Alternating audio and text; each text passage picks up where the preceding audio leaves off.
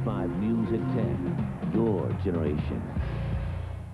The aviation industry has struggled greatly since September 11th, and we're now starting to see actual numbers that reveal just how tough it's been. Thank you for joining us. I'm Wendy Corona. One example is the Kissimmee Airport. Nothing near the size of an Orlando International Airport, but hurting just as much, if not more.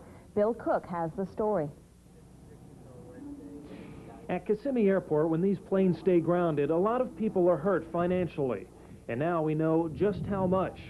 Since September 11th, air traffic operations are down 33%, and fuel sales have declined 29%.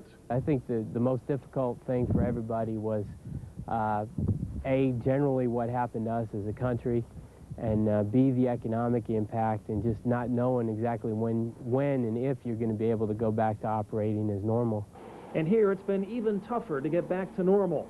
Even when commercial airlines were permitted to fly again, many planes here remained grounded for days, and in some cases, weeks. That's because the FAA had a 6-week-long restriction for planes without cockpit instruments. Things were particularly rough for one business here, Warbird Adventures Incorporated, where pilots come from around the globe to fly World War II vintage planes. But all the planes here were grounded for 10 days. We were worried about the aircraft that we had just bought and the payments we still have to make. That wasn't put on hold. You still have to pay for everything. The good news is, since Wednesday, all of the FAA's restrictions have been lifted, and all of the businesses have survived the toughest of times.